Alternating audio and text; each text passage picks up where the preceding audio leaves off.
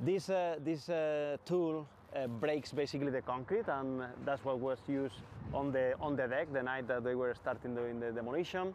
And then the pulverizer, this tool, is used to crunch the concrete. If you're a frequent visitor to Scarborough Town Centre, you might have noticed something unusual around the Labor Day long weekend.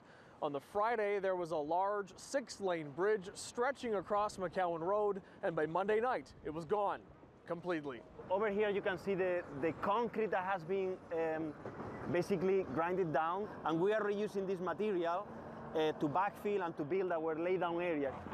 So this is Progress Avenue aftermath. Daniel Sanchez is a project director for Scarborough Transit Connect, the consortium working with Metrolinx on the Scarborough subway extension. He says if it feels like the bridge came down faster than usual, it's because it did.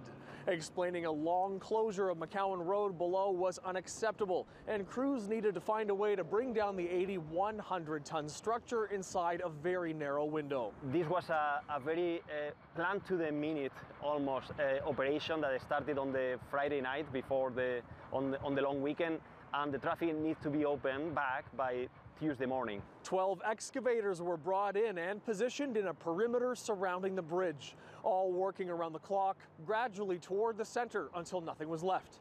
The demo, anticipated to take 77 hours, completed early in 72. Coordinated, like small ants just working towards the same command until the last piece was demolished. After all the deck was down, all the loaders and the support equipment came and took all that rubble and went to those piles. We actually had a fair number of residents come out though to watch. Meanwhile, Metrolinx telling us part of the reason for demolishing the bridge in the first place was to facilitate the safe construction of one of the new stations to be here on site.